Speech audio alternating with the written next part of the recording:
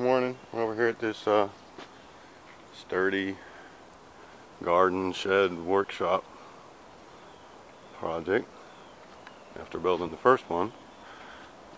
And, that's what we did. We built some 4x4 frames, 10 foot tall and 4 foot wide, or enough to take a sheet of plywood and split for the next sheet of plywood. And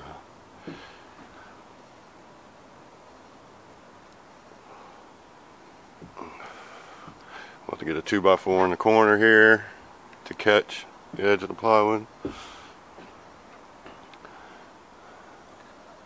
That's what we did the last time. We're going to keep framing out these walls. 10 foot wall in the back and an 8 foot wall. Then we'll bring the front corner here. Have a 6 foot opening. Another little wing wall here. That's what we're doing today. We'll take some pictures and we'll take a video later.